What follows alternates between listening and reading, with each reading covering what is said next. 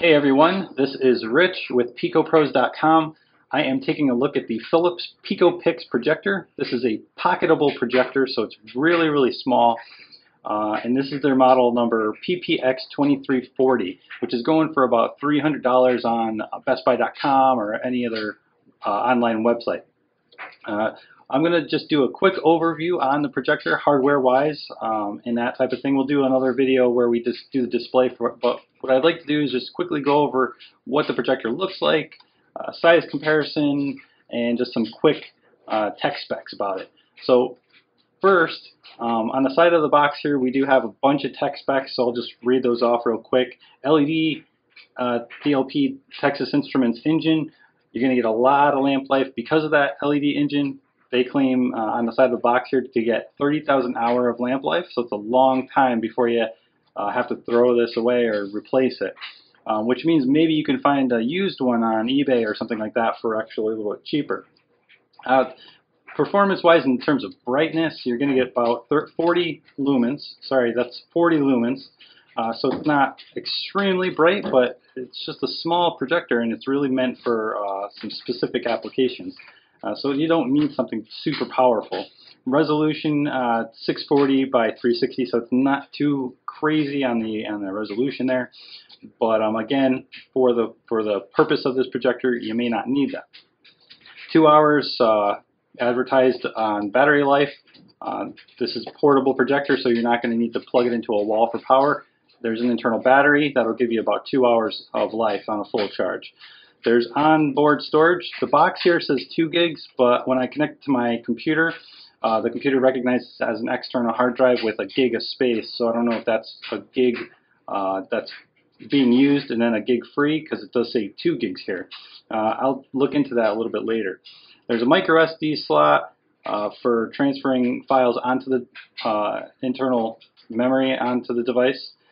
The 1-watt speaker, and it claims that you can get about a 60-inch diagonal image without really getting any kind of image degradation. Okay, let me just get into it, because I think you guys are probably just interested in the actual projector. So here we are.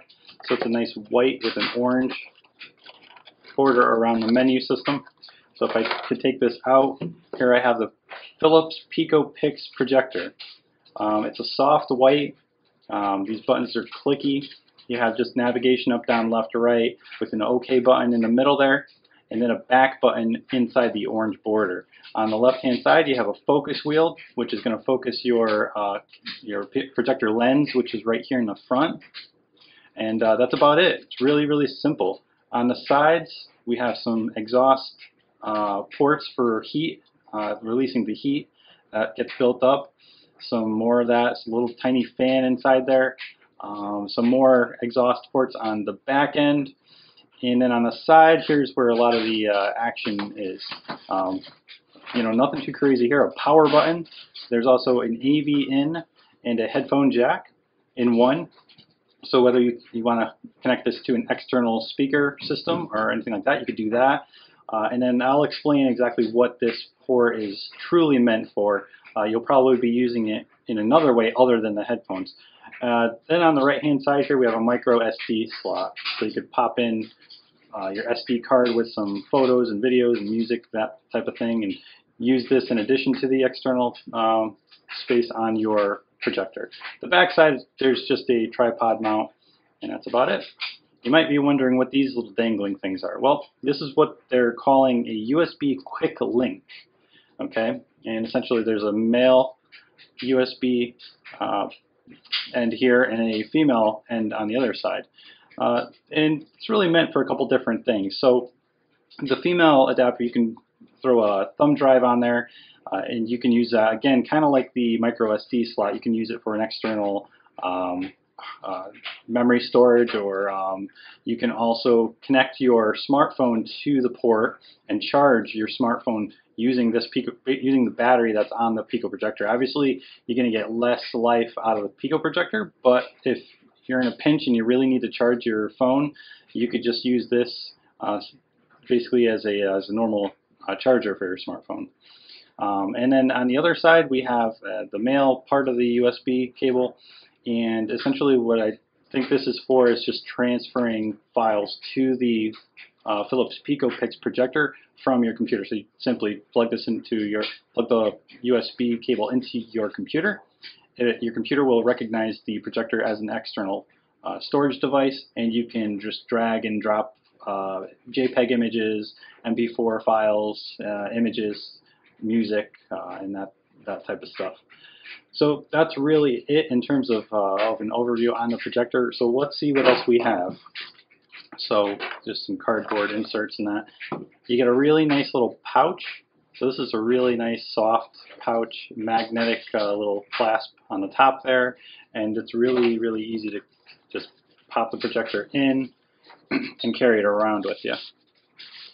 And the only problem I guess I could say is that you have these dangling USB cables here. But there you have it. There's the case. Okay.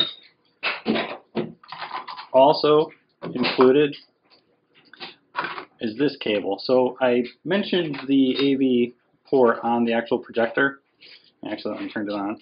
Now I mentioned this port on the projector, and essentially what that is, it's meant for a cable that comes with the projector. So this cable here, the method that you're going to connect your video and your audio to the projector is primarily going to be this composite yellow video and the red and white for audio.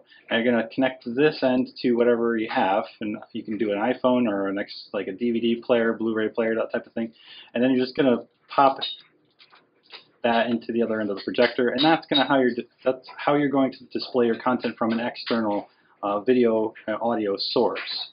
Otherwise, you could just store your files on the projector and then simply turn it on and start playing. But if you do need to connect with like an iPhone or Android phone or anything else, they include this. The other wire that came included, now I didn't know that this was included with ours, because it doesn't state that it comes included if you do purchase the projector. So I wouldn't expect to get this cable, but this is an iPhone cable, 30-pin connector, so they don't have the lightning cable. But if you have like an iPod or an iPhone with the 30-pin connector, you can just connect it to your iPhone there, connect this other end to the projector, just like so, and you could play your videos. And we'll show that in another video. So you have a couple different options for connecting videos. And that's pretty much it. So that's about all I'd like to talk about. If you have any questions, you could always comment in the videos down in the bottom below the video here on YouTube. You can also reach us at Twitter or Facebook, twitter.com/PicoPros, facebook.com/PicoPros. Give us a thumbs up for the video here. And again, if you have any questions, don't be afraid to ask us. And this has been Rich with PicoPros.com, and again, the Philips PicoPix pocket projector. Check it out.